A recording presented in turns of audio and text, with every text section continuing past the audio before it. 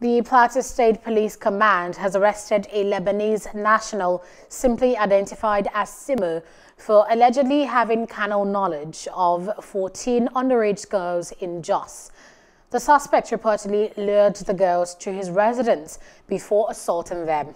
Police say the Lebanese was apprehended after the family of an 11-year-old girl filed a complaint that he molested her.